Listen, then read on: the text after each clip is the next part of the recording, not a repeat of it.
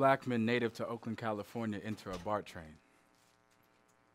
BART is a rail system in the Bay Area similar to those in New York and Chicago. These men do not know one another. They never have, they never will, but beyond their own awareness, they share an experience together on this train. They are both dressed in black. The darkness of their clothes complements the night. Their smiles are constellations so close, so unmistakable. They are both loud, rambunctious, excited as they sit amongst friends. They are returning from an auspicious morning. Indeed, there is no greater dawn than a new year. In a beautifully still moment, sharing eye contact with one another and making a human gaze which a black body can only know from another black body, their dreams intertwined, and it was here. Oh, it was here Oscar Grant and I silently shared stories of our humanness. He pulled his gaze from me and positioned it on 3 approaching white men. The already loud train became louder, but this loud was strange. It was angry and uncertain. And despite the cry of bystanders, the white men who initiated the fight were not touched or interrogated. Oscar and his friends pleaded for freedom. They resisted, rightfully so, but Oscar was the most passionate. I'm sure his baby girl was on his mind, excited to be a free man for his daughter's 4th birthday. The officer, a tall, middle-aged white man, lanky in his movement, forced Oscar's face to the floor and dug his right knee into the bottom of Oscar's spine, and it was here. It was here I caught his eyes once more. And they told me stories of his humanness. They showed me where he was supposed to go, what he was supposed to do, and who he was supposed to become. But then his eyes began to whisper. Those dreams became unclear, and soon they were silent.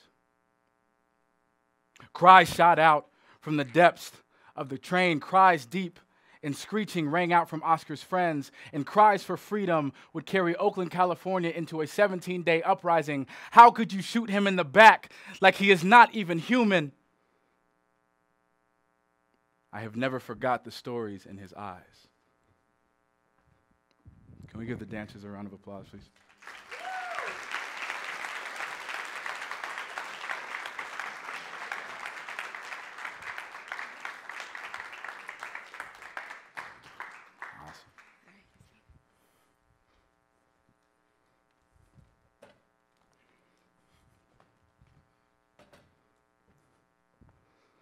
January 1st, 2009, Oscar Grant was murdered by BART police in Oakland, California. At the time of his death, I was a high school senior, well known throughout the Bay Area as a baseball player destined to defy odds and make it to the professional level. I had played on numerous teams throughout California and Ohio, played on all state teams that fed directly into the U.S. national team. I have numerous awards and recognitions for catching. And although 4 rotator cuff tears, 2 knee surgeries, and the potential to never walk again cut my career short, I was, and I am still, an athlete. I was not on the train when Oscar Grant was murdered, although the dance performance illustrates so, but juxtaposing our bodies during the event of his death illustrates the shocking closeness of our identities, the closeness of our realities, and potentially the closeness of our fate. And if you take anything away from this performance, know that there was a time in my life where I thought being an athlete meant choosing between my athletic identity and my blackness. I thought there was a time in my life where I thought being an athlete meant choosing between my life and Oscar Grant's. There was a time when I did not think Oscar Grant's life mattered. And it's challenging. Because as a black athlete, we know these things to exist. So why have we not been more intentional about demanding change? Tonight, I'd like to share myself with you through through the stories of athletes who are treated as if their life does not matter.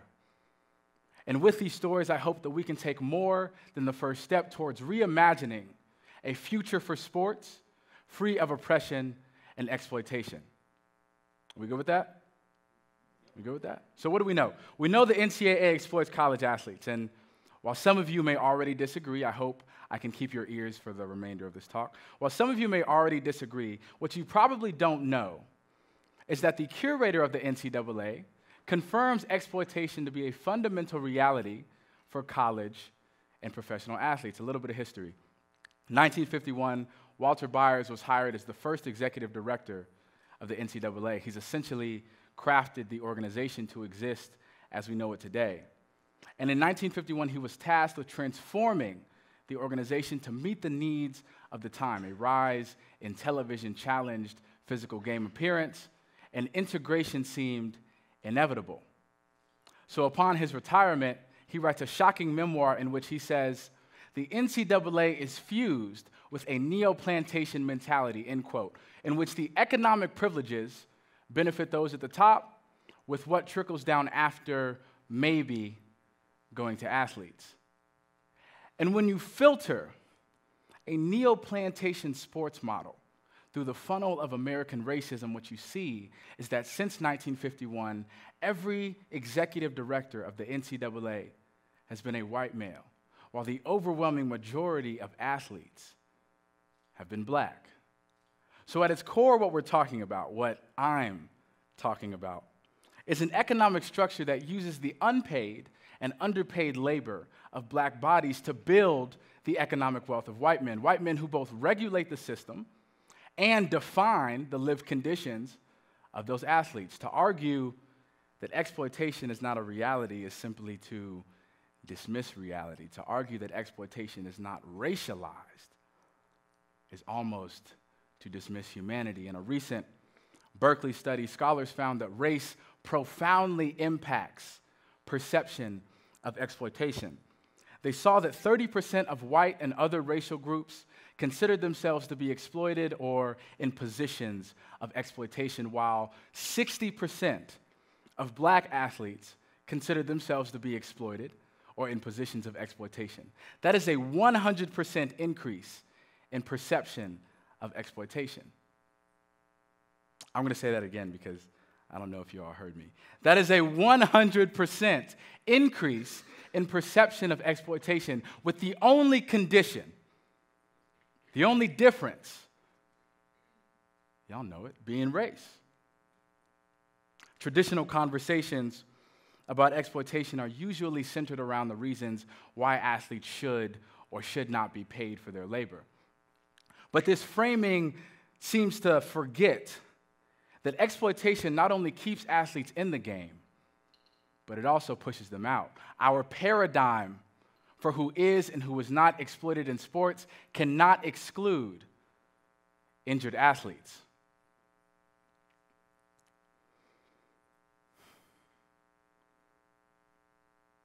Our paradigm for who is and who is not excluded in sports cannot exclude injured athletes. About 10 years ago, Jason Whitehead was a football player at Ohio University, and he was temporarily paralyzed during a team lift. He was airlifted to the hospital, and when waking up after surgery, his doctor informed him that neither his father's insurance or Ohio University would front his medical bills. Financially unable to stay in school, physically unable to play the sport that kept him in school, he was cut from the team and sent on his way. He left Ohio University broken. Jason left Ohio University broken, a body plundered for its resources, discarded and forgotten as if his life did not matter. In 2013, Stanley Doughty was a defensive end for South Carolina. He was drafted to the Kansas City Chiefs, but his first NFL physical showed that he had been playing with a spinal injury so critical that he could not even feel the pain in his back. His nerves were so damaged. His contract was revoked. He was immediately cut from the team, and he was sent on a plane from Kansas City back to South Carolina. A dream deferred, another black body discarded and forgotten, as if his life did not matter.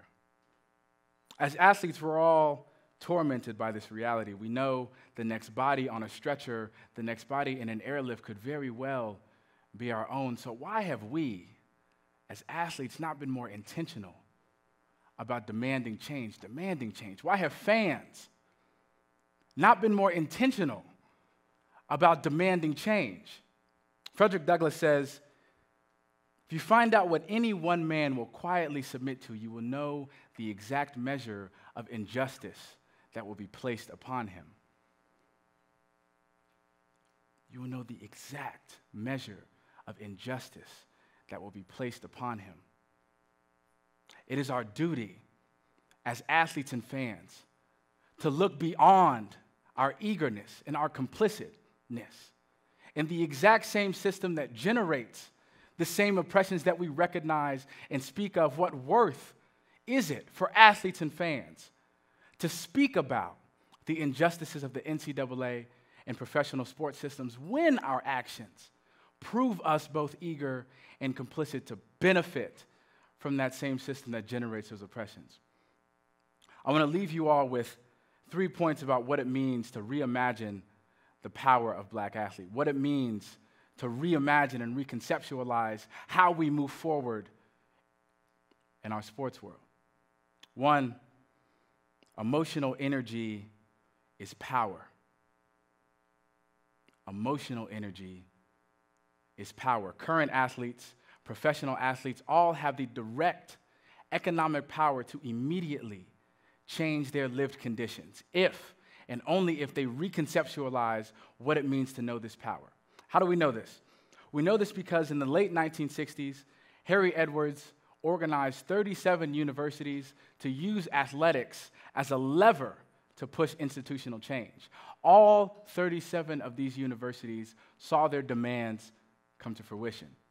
We know this because in the next 8 years, 80% of student-athlete participants in March Madness are expected to be black, and these 80% are projected to raise $8.8 billion for television corporations and for the NCAA. Boycotting only one of these games would cost an average of $1.3 million. The economic power of black athletes is almost unfathomable, but injured athletes have an economic power that has long remained dormant. As injured athletes, we are forced into a position where we see the world, we see the sports world, not as a benevolent system of social mobility, but as a heartless beast. Tapping into this emotional energy, this pain, and putting that energy towards a vision of liberation is the first step towards reimagining our own power. Second, we need to learn how to use our invisibility as a superpower. Recently, I spoke with athletes who used to attend this university, athletes who attended Xavier when the University of Missouri football team boycotted their season until their president stepped down, athletes who attended Xavier when a black and unarmed Sam DuBose was murdered by UC police officer Ryan Tenzing. They told me stories of coaches and administrators who would monitor their social media accounts. One athlete was even punished for tweeting about Trayvon Martin on his birthday. And if black athletes can be punished for publicly commemorating black life, the next logical step is not to disengage. The next logical step is to use this newfound space of invisibility to our advantage. Although coaches and administrators can monitor our social media accounts, they cannot control what we read. And because they can't control what we read, they cannot control how we think. And if we cannot publicly fight for black life, then we will do so privately. We will not let the expectation of constraint constrain us. Our invisibility is our superpower. Finally, and this point lays closest to my own heart, Black athletes are Black lives, period. When asked to participate in the 1968 Olympic Project for Human Rights, characterized by the black-gloved, black power fist of Tommy Smith and John Carlos, O.J. Simpson responded, "I'm not Black, I'm O.J." And he did not mean to suggest that he was unaware of the color of his skin, but that to him, being Black meant something fundamentally antithetical to the privileges enjoyed by athletic identity. And similar to my own life, there was not a coach, there was not a teammate, or a fan who told him or cared to tell him different. When Black athletes step into their Blackness, we are embracing an identity of joy, struggle, resistance, but ultimately freedom. We recognize that we not only have the power to change our own lives, but we have the power to change the lives of Black and brown people across this country and across this world. We recognize that we are not only Oscar Grant and Trayvon Martin and Rakia Boyd and Sandra Bland, but that we are also Harriet Tubman and Malcolm X and Colin Kaepernick and Serena Williams and Gabby Douglas. Black athletes are and will always be Black lives. Renowned historian Robert D.G. Kelly writes, "Without new visions, we don't know what to build, only what to knock down. We not only end up confused, rudderless, and cynical, but we forget that making a revolution is not a series of clever tactics and maneuvers, but a process that can and must transform us." I curate a website by the domain blackathletesunion.org. It's real simple, 3 words, blackathletesunion.org. It is a forthcoming political education platform in which we reimagine the power, activism, and identity of Black athletes. Ladies and gentlemen, this is my offering of a new vision. And in closing, my goal has not been to convince the TED audience that athletes are exploited. My goal has been to challenge athletes, those young and old, those in high school and college, those professional and retired, those injured and active, those athletes from the forgotten concrete courts of inner cities where no net is no problem and crossovers are immortalized, to the newly renovated athletic centers in suburbia where the pressure to grind is not lessened by greater access to resources. Athletes domestically in the United States and across the diaspora, I challenge us all to embrace our power and organize to undo a legacy of exploitation. May we collectively reimagine sports for future generations and take more than the first step towards actualizing our freedom dreams by any means necessary. Thank you.